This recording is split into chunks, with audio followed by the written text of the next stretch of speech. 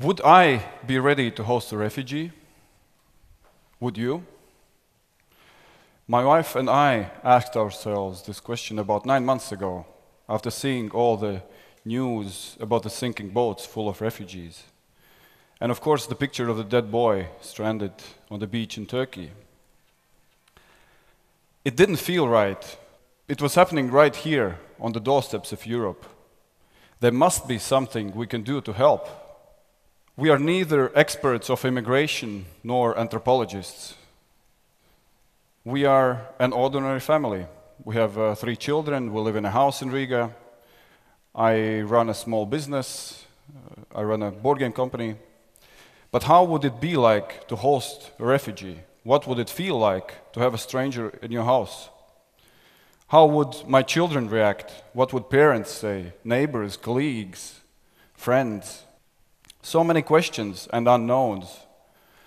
And where do you turn if you're looking for advice or look for like-minded people? Thank Mark, we have Facebook now. And I typed those 2 sentences on my timeline.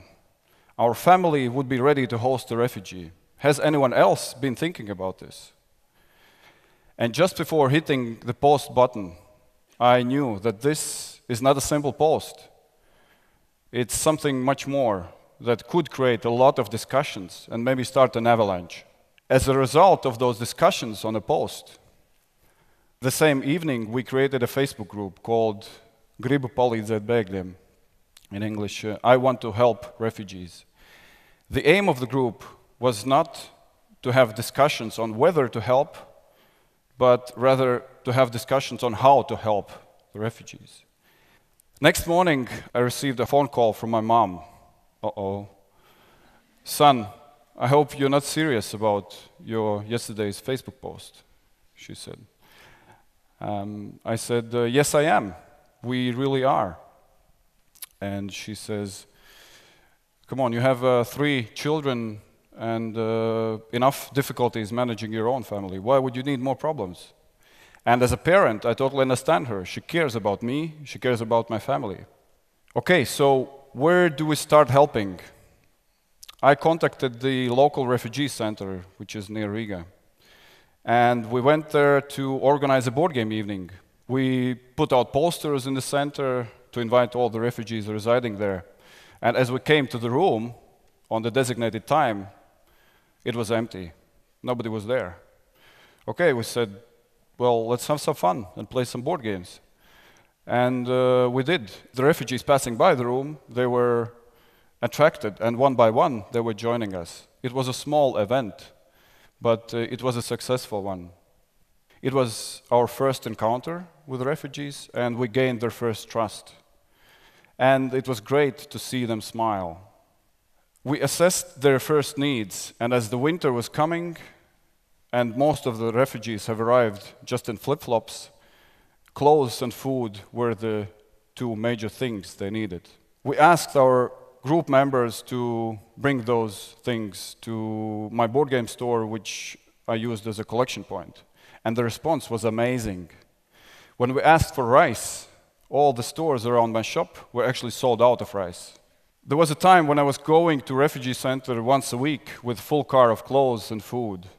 We also organized events in Riga. We invited all the refugees from the center. We made together workshops. They came with their families, we came with ours. We prepared food together with help of local chefs. We had a workshop of ginger baking. It was great. We all had a feeling of togetherness. At one of these events, I noticed a group from Congo. I remember them because they were somehow more separated from the other crowd. Most probably because of the language. They all spoke only French. My wife speaks French, and she had a little chat with one of them. Her name was Nancy, and she was breastfeeding her little daughter in the yard. All the Congo people who have asked for a refugee status in Latvia got rejections. In fact, Latvia has the lowest percentage of accepting refugees in European Union.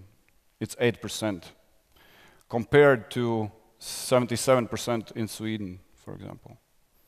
8%.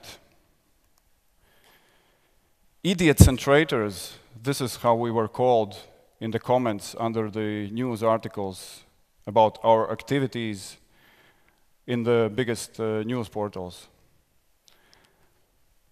At some point I understood that I don't want my children to be raised in such an environment, because the negativity in the media was massive. We have to find a way to influence the environment. And I believe that it's not the system that builds the environment, it's the people that build it. And this small Facebook group gave us hope, gave me and the other active group members hope that we can actually build an environment where people are not divided by religion, by color of the skin, or what is the biggest challenge here in Latvia, by ethnic background. About a month ago, I received a call from an unknown number during a meeting at work. Please help me. Police come to take me. A woman in a French-speaking accent told. Can you help me, please? Our telephone conversation got disconnected. I tried to call back the number. It was switched off. A few hours later, my wife called the number back. It was Nancy. She explained that she was already being escorted to detention center, which is more than 200 kilometers away. It was the start of her deportation process. Her husband was a wanted man back in Congo, for he was an active member of the local human rights office. He fled with the other children of theirs, and Nancy didn't know if they're still alive. According to a report from Catherine Ramos called Unsafe Return, most of the people who return to Congo after asking refugee status abroad are being treated as enemies of the state. They're being imprisoned, tortured, and that includes children. So I contacted her lawyer. I contacted the local human rights office, and we agreed that we would appeal the detention and the fact of deportation. And if necessary, we would submit this case to the European Court of Human Rights. In Latvia, the institutions and courts need hard proof evidence. So if you don't have a document which clearly states that you are being persecuted, you probably don't have any chance. And you better have an official stamp on it. It turned out that her detention was based on the fact that she had no place to stay. So if we would be able to find for her a place to stay, somebody who could host her, she would be able to leave the detention center. And there it was. After 7 months, my commitment was about to get real. I procrastinated a few days. I thought to myself, I would be able to do more for refugees by organizing things and not actually hosting a refugee myself. I wasn't ready to post about this to Facebook group or to tell it to even most active members of our group or to my friends. Why? Because I was afraid. I was afraid to say it aloud, and I was afraid to ask others for help on something that I have committed myself.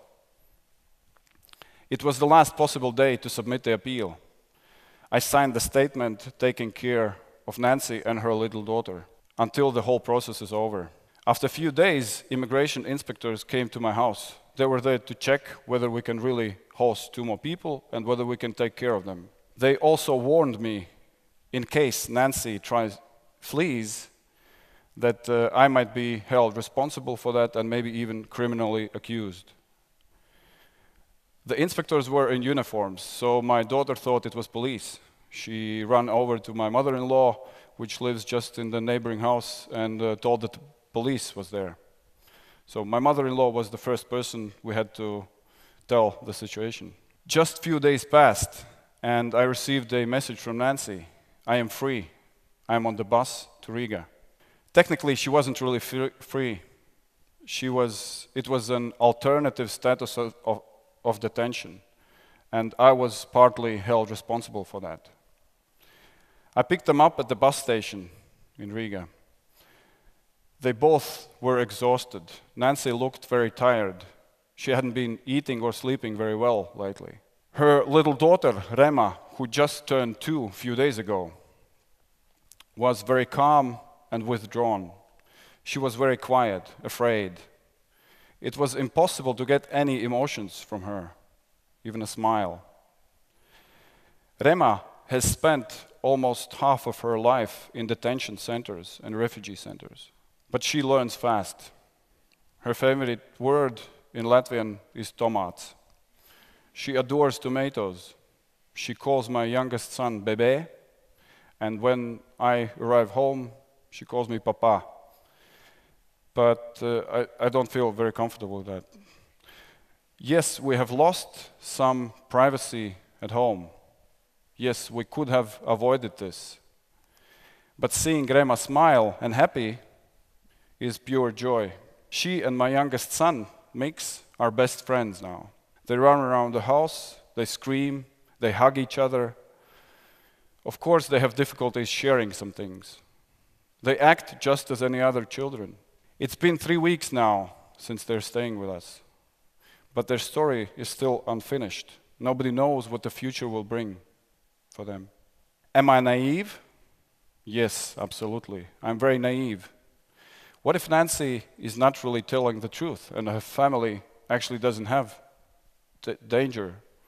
But even if there is the slightest chance of her story being true, I would never forgive myself if I wouldn't do everything possible to help her and her little daughter of being possibly imprisoned. It's enough for me to understand what I would be capable of doing just to keep my family safe. I'm not here to preach or give a solution to this huge problem that Europe is facing now.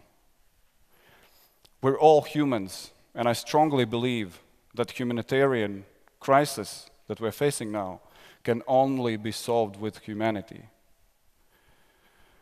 This should have been the end of my speech, but several days ago, just before leaving to work, we had a conversation with Nancy because we expressed our concern that most of her time she was spending in her room. We were worried that she's getting more and more depressed because of the uncertainty, because of she doesn't know what the future will bring. The same day, Nancy and Rema didn't come home. They disappeared. How do I feel now? I feel sorry that I couldn't tell them everything is going to be okay. I hope they're safe. Thanks.